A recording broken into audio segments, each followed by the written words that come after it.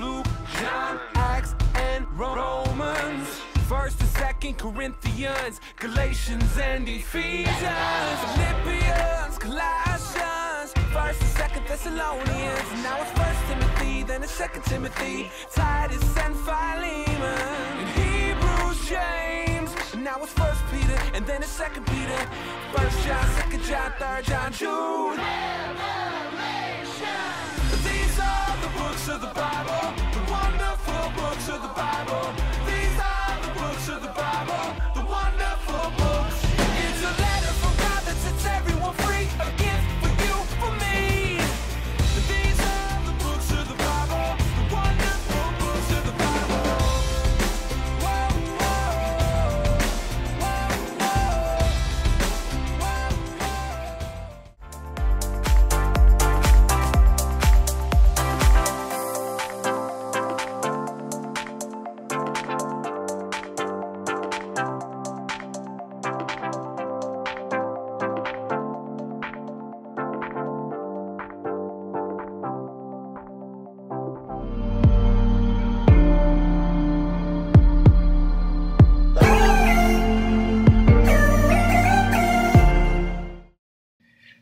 Alrighty, hello Desert Breeze kids. I hope this online lesson finds you well. This lesson is going to be a little bit shorter, but still very important because our big idea for today is God helps us help others. God helps us help others. In other words, God can use us. And we've been seeing this past series, in our help series, of how God has been using Moses, even when he was a little baby, to when he was in the wilderness, to even setting God's people free, to now they're just leaving Egypt. And, at this point, though, while they're leaving, they're trapped. But here's the thing, Pharaoh changed his mind, saying, nope, I'm going to bring back God's people back to Egypt and put them back into slavery. But here's the thing. We read in Exodus 14, chapter 15, which says, the Lord said to Moses, why do you cry to me? Because remember, they're trapped. They're trapped right next to a sea or a body of water, a big body of water, and Pharaoh's army. So Exodus 14:50 says, the Lord said to Moses, why do you cry to me? Tell the people of Israel to go forward. Now, God was going to use Moses to help the Israelites out of this situation. And here's the thing, Moses was faithful to God and allowed himself to be used to help others. Now, let's jump into our video clip for today of Moses and the Red Sea. And I would encourage you read this for yourself as well in Exodus chapter 14. Here we go. Let's jump into our Bible story for today.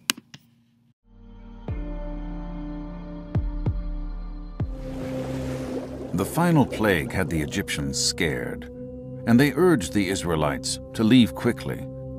The Hebrews gathered their belongings and livestock and left Egypt with great rejoicing. To make their departure even sweeter, as this massive sea of men, women, children, and flocks and herds of livestock made their way out of Egypt, the Egyptians loaded them down with incredible treasure. Their centuries of slavery had come to an end. God delivered his people just as he had promised. God led the Israelites out into the desert wilderness. While on their journey, God cared for his people. To help them find their way, he led them in the daytime as a pillar of cloud. During the night, he appeared as a pillar of fire. These columns not only gave the Israelites direction, but also comfort. The pillar of cloud protected them from the harsh rays of the sun, and the pillar of fire kept them warm through the cold desert nights. After the Hebrews left, Pharaoh changed his mind and said, "What have we done? We let the Israelites go and have lost their services." Pharaoh commanded that his chariot be made ready, and he summoned more than 600 of his best chariots and officers. As he and his charioteers rode off, Pharaoh's entire army marched behind him. All of Egypt's military was in pursuit of the Israelites. As Pharaoh's armies got near, the Israelites caught sight of them and began to panic. They quickly turned on Moses and asked him, Why did you bring us out of Egypt to die in the desert?" But Moses stood firm and called upon his fellow Israelites to do the same. "Fear not, and see the salvation the Lord will bring you today.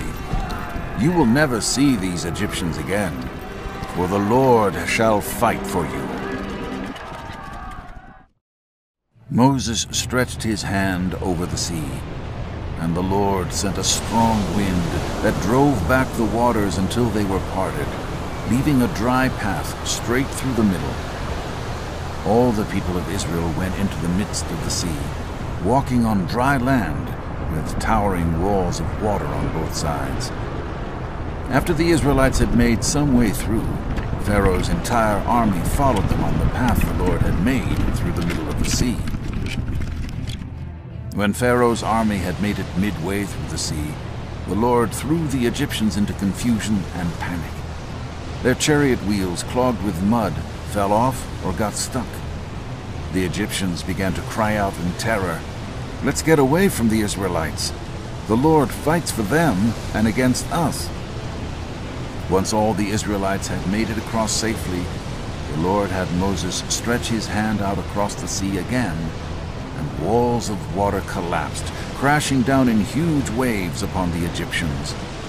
Not a single Egyptian who went into the sea survived. After this mighty display of the Lord's power, the Israelites trusted him and Moses as his servant. God had freed them from slavery and from the attacking Egyptian army. Overjoyed, Moses and all the people of Israel began to sing praises to the Lord. The people sang, "I will sing my heart out to God. What a victory!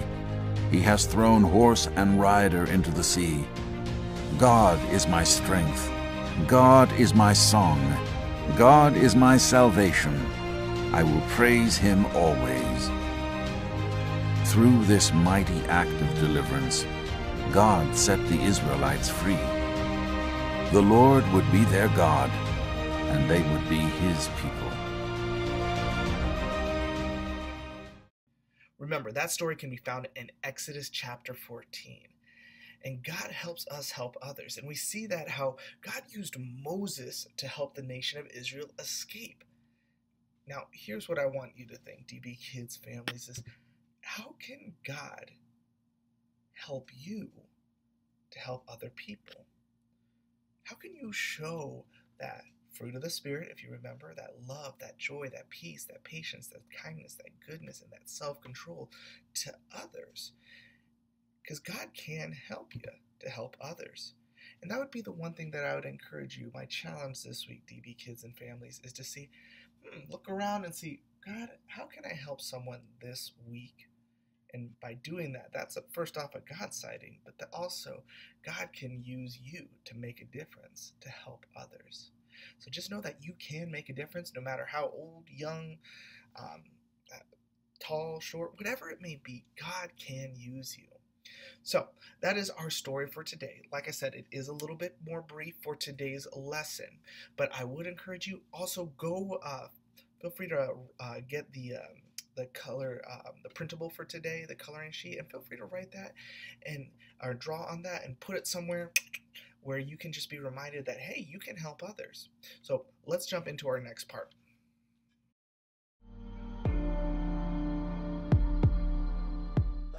Our big idea for today is God helps us help others. Now, our monthly verse is this, so let's jump into that. Psalms 121, verse 2. My help comes from the Lord, the maker of heaven and earth. Psalms 121, verse 2. My help comes from the Lord, the maker of heaven and earth. All right, Desert Breeze kids and families, thank you so much for joining us. Stay tuned for next week, same time, same place. And in the meantime, feel free to check out any events we have coming up this month at dbkids.org/events. Hope you guys have a good one.